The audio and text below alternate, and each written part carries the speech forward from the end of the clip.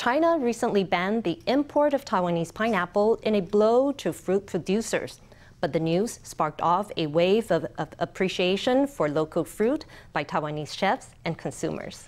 We go now to one extremely unusual pineapple dish that's popped up. Chef Hong Jinlong is an award-winning master of beef noodle soup. Now has created a fruity version with Taiwan's summer vibes. Everyone's favorite, beef noodle soup. But there's a fruity twist. The sweet pineapple sets off the meaty backbone of the soup perfectly. This version boasts beef tendon and pork belly. The chef slices off the pineapple skin and its golden flesh goes in the juice machine. Flesh and juice are separated so that they can control the sweetness and balance of the mixture.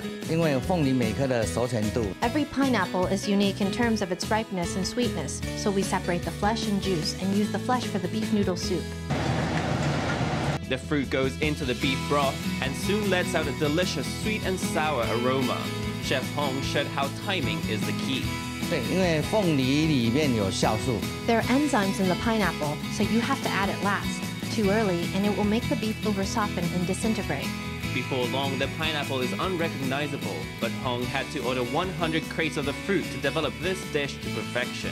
As it's heated, the pineapple changes, and the ripeness, the taste, the sweetness all change completely. It really transforms, so we tested it again and again. China may have banned Taiwan pineapple, but domestic sales are as strong as ever. If you're heading out for a beef noodle anytime soon, why not get one of your 5 fruits and veg in the same dish?